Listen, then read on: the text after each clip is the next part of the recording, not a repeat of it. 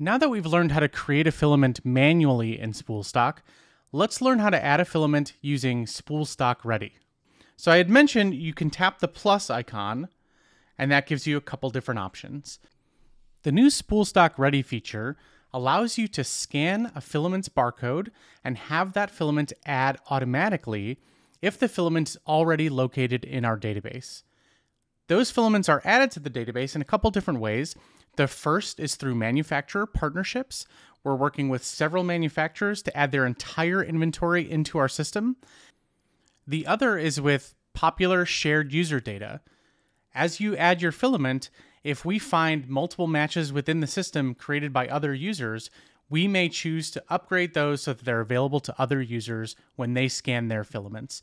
So the more you're using Spoolstock, the more accurate and easy the system becomes. Okay, so let's give it a try.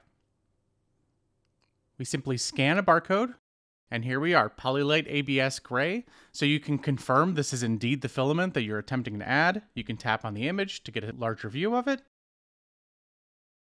and hit add filament. So it's that easy.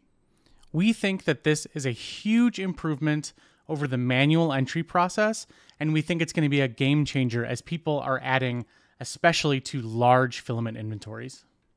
And then finally, I wanted to show sort of what would happen if I tapped the barcode icon and that barcode actually didn't exist in the inventory or wasn't available to me yet. So now it says no matching filament found.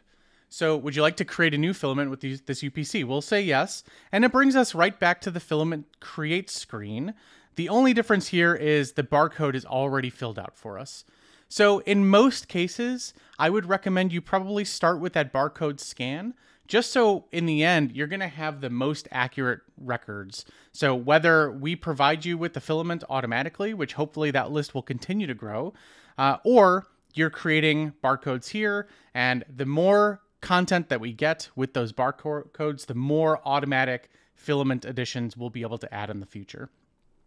So that's how you add a new filament with Spoolstock Ready.